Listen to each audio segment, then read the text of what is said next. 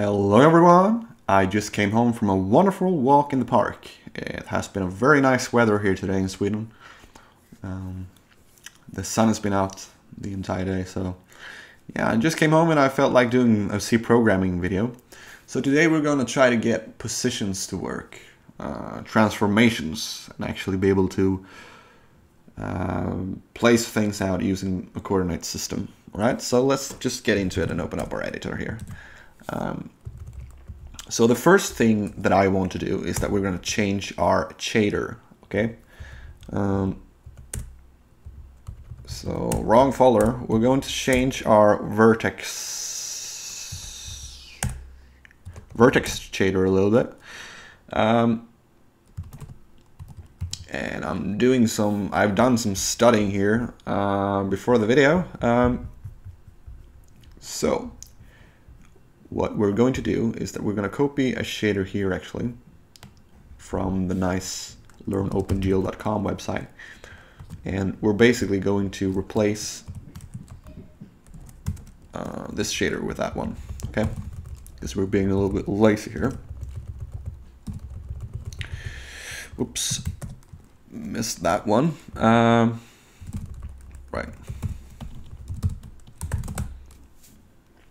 Now we're going to go and we're going to need to work with matrices here. We could write our own matrix library or a matrix helper functions, but let's save some time here and use this library called CGLM. It's like a math library for C that has matrices and stuff in it. So we're just going to use that. So to do that, we're just going to edit our make file and basically just add lcglm, make clean, make, and everything compiles. Cool. I already have CGLM installed and compiled on my computer, so I didn't have to install it again. I could just add it to my flags here. Okay. Right, so what we want to do now is that we're going to go and do some orthographic stuff, basically. I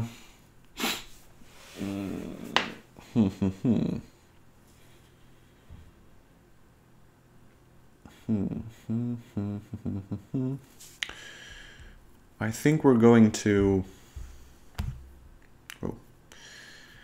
go into our scene.c first, I think. Actually, let's go into our scene.h first, okay? So we're going to need a couple things in here. First of all, we're going to need to include that library. And let's just do that.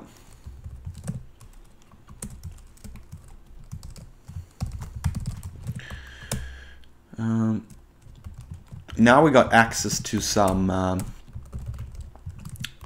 other data types here. So we have our mat4, and we're going to use the scene will have two things right now. It will have a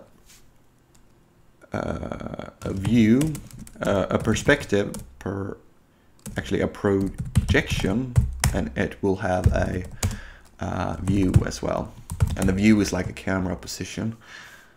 Maybe we'll support multiple cameras in the future, but now the scene just has one camera, okay? And I'm perfectly fine with that. Okay, now we're going to go into our scene.c.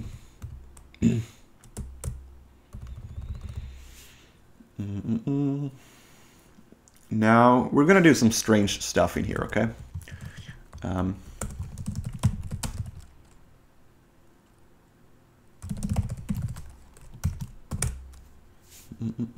And I already looked at some other code that I've been written before when I was doing this, so I think I got that stuff here. Right, so we're gonna need to do this stuff.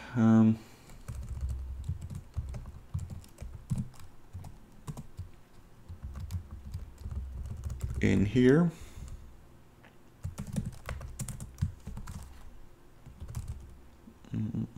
Model is not in here. There we go. And we're not going to use the model here. We're going to use the view. And it's called S view and the S perspective. Now let's just see if that compiles. Nope. Yeah, all right, we called it projection. Perspective projection. Does it compile? It compiles. Okay, so right, and this mem CPU, I think, is coming from this library, actually, string.h, which is sort of weird. I don't know. These are not strings, but anyways, okay. Now what we want to do is that we were going to do the same thing in the actor, because the actor is going to have a model. So in our actor.h, we're going to have mat for model. Now we're going to need to include the stuff here as well, but we'll do it later.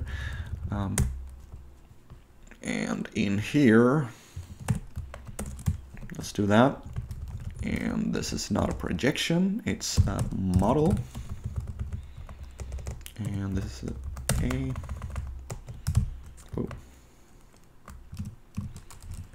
model.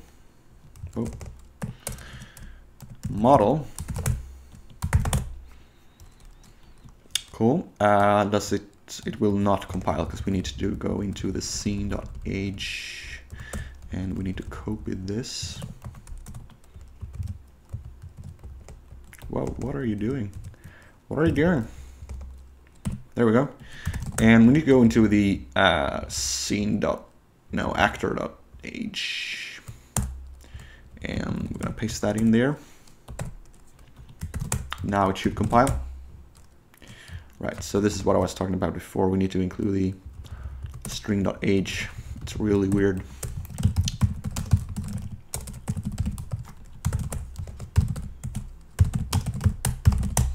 That compiles. Now what we want to do is in our scene, actually. We're going to do some weird stuff here too. Now, I did notice something before when I looked at code, that we're doing something that is not necessarily, that doesn't need to be done. Where did I see it? Yeah, I think this line here is pretty useless. I'm not sure though. You see, this line here is the equivalent of the one that we're doing in the scene.c. We're doing the bind vertex array as VAO, and we're doing that in the actor as well here. So I think that's pretty bad. I don't know. Let's just comment it out for now. So let's get back to what we were doing. In this actor.c, no, scene.c, sorry. I'm actually going to copy some code from another project that I've been working on. It's in the here, I think, and I'm just going to copy that, all right? So what we're doing with this is basically we're getting some pointers to the for variables in the shader, so that we can modify them. Okay. And we're going to replace rend shader program with shader default, because that is the one we're using. Default.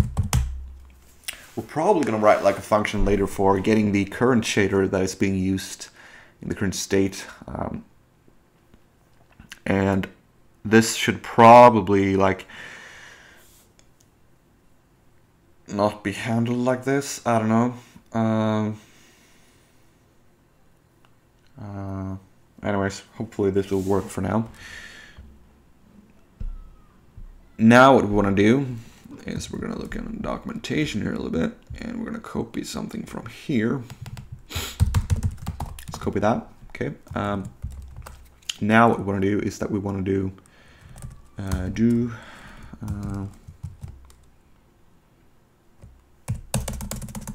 uniform mat4 model, and we want to copy the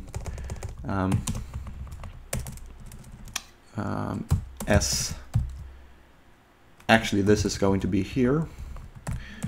We could put this in the actor function, but the actor code will be a lot more cleaner if we put it here. And we're keeping the dirt in the scene layer, so to speak. Anyways, let's copy this thing, and we want to access the model from that one. Okay, cool. Now we want to do 2 of these here. So uniform mat4 model. We're going to change that to view and projection. Okay. And these are accessible from the scene. So we have the projection in the scene, and we also have the view in the scene. Okay, so S view. Cool, looking good. Now there's another problem, like we haven't really transformed this in any way at all. So yeah, let's start off with the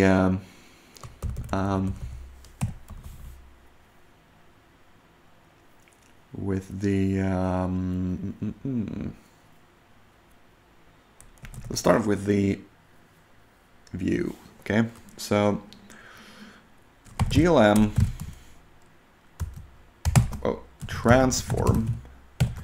Now we're gonna transform the view. So this is basically like the camera to vec3 0.0f 0.0f 0.0f. Compile. It does not compile. We need to do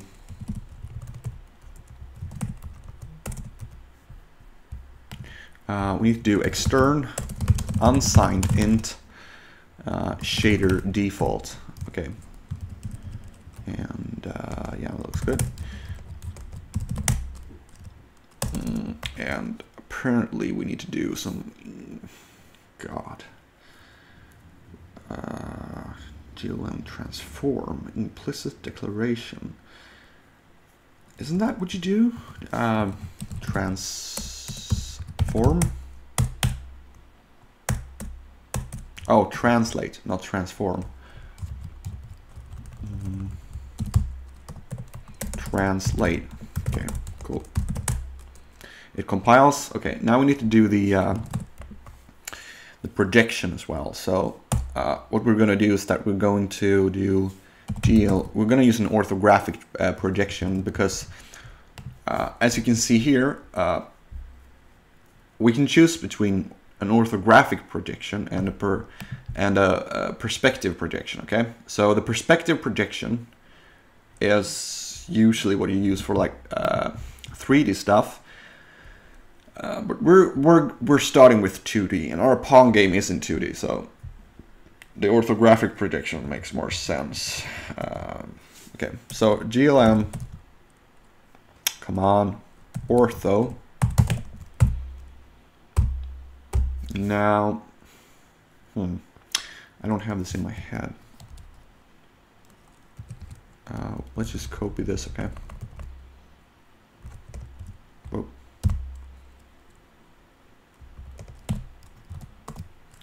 Cool, let's do that. And then we're going to, hopefully that will work. Then we're going to do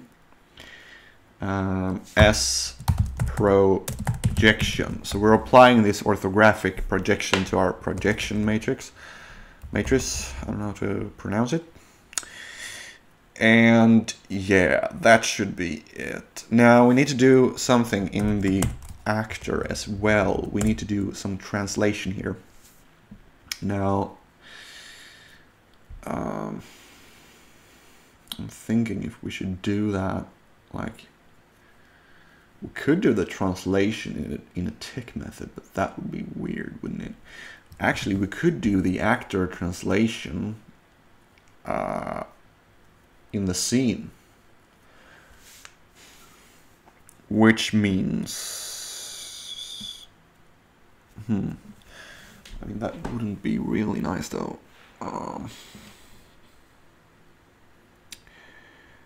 The problem with putting the actor translation in the scene, like for example putting it in loop here, would be that each actor doesn't have full control over where they should be positioned. Then the scene decides where they should be positioned by, let's say, using their X and Y and Z positions variables. But let's say we want to create an actor that is like a, I don't know, maybe it's translated by some other magical stuff, then it won't be able to do that because the scene does it for it. I don't know how to explain it, but maybe we should start translating in the scene either way, because I mean it's just a pawn game and we don't have to make it so complicated. So let's just put it in here, okay? Whoa. So before we do the uniform matrix 4F, before we send the data to the shader, let's actually transform it before, because yeah, that is what you do. So GLM translate, and we're gonna translate the we need to copy this stupid thing again. We're gonna translate the model to the, whoa, let's actually do this. Actor A is equal to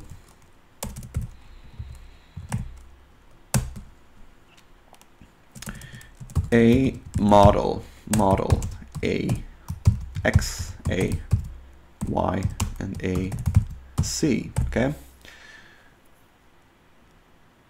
And yeah, let's just clean this up a little bit. Now we don't need to cast like that. And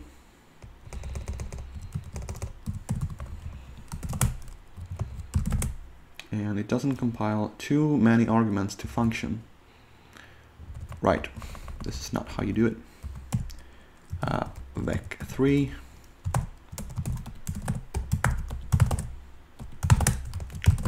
Make.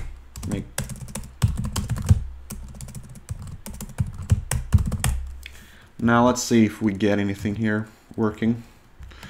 I'm scared to compile it, to run this now. And it doesn't work. Now, why doesn't it work? That's a really good question. Really good question. Right, so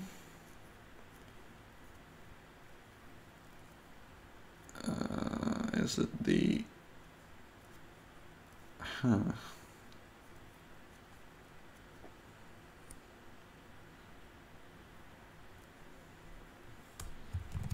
how do I do it here?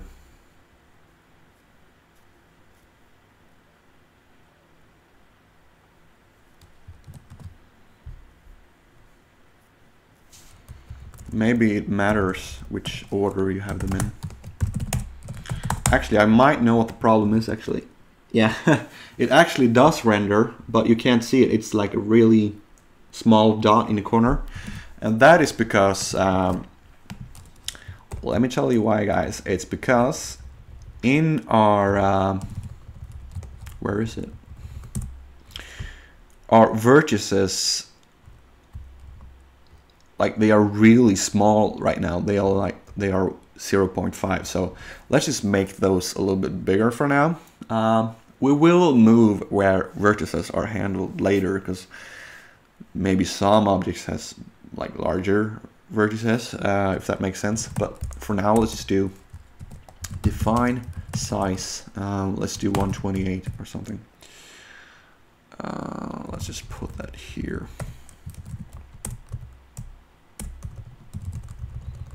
Then we're going to go through these items and we're going to replace them with size. Make clean, make, and we got an error. You're not supposed to have a semicolon there. Make, on, and we got a fucking square. Sorry, got a little bit excited now. All right, so that works. Cool. Now I wonder if we can like position that square without problems. So let's do a little bit of a experiment here. Let's go into the actor, and in our tick method, let's change our X and Y position. So AX plus equals 0.005 or something. AY minus equals 0.005. Make pawn, and things are moving. Cool. So that's pretty cool. That's really cool. What if we do?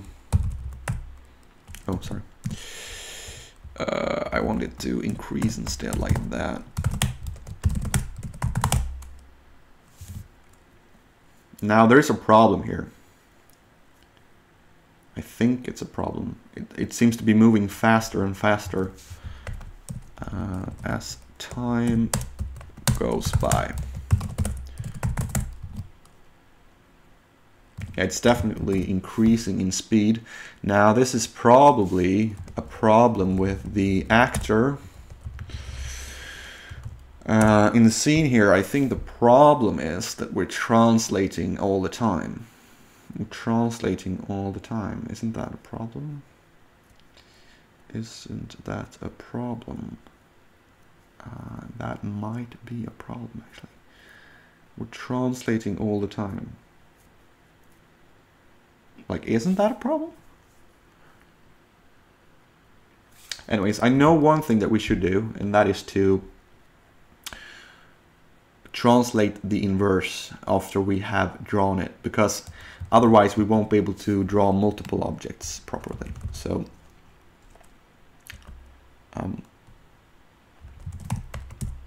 do this, and then after we have drawn the actor, we want to translate it negative, like this.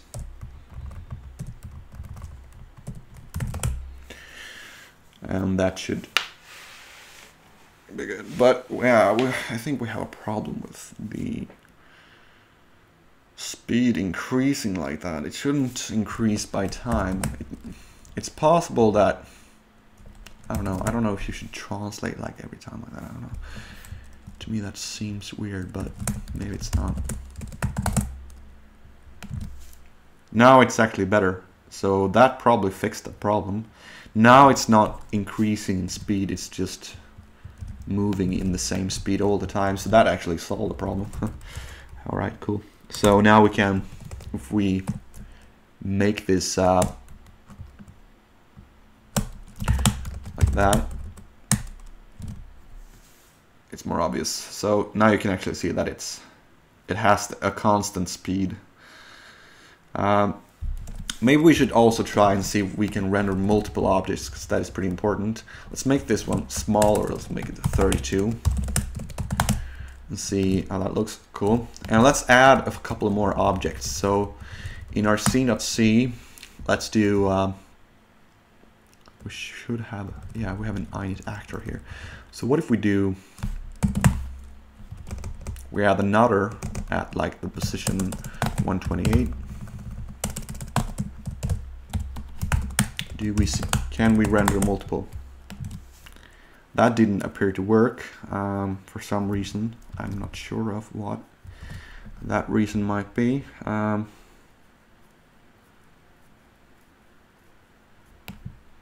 I have actually no idea. What am I doing here? Am I doing anything special to that?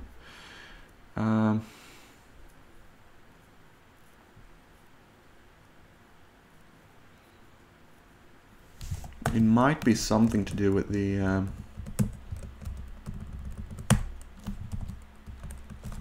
this one maybe? I don't know. Yeah, okay. So now it's working. Cool, we can render multiple stuff. This is a great accomplishment because now we will actually be able to like create game objects, and we'll be able to create a ball, and we'll be able to create the pads. So yeah, we're actually getting ready to actually get into the business logic of the Pong game, which is pretty nice. Oh, we accomplished a lot today, guys. Yeah, so what we will do in the next video. In the next video, we'll probably work on a little bit on how we define types of actors. For example, if I want to create it, I wanted to create a definition of the ball actor, sort of like classes in, yeah, sort of like creating a class for ball and then be able to reuse that, because now all actors are the same. There's not really a way to create different kinds of actors. Okay, so yeah, that's probably what we will be working on in the next video. But yeah, thanks for watching, guys.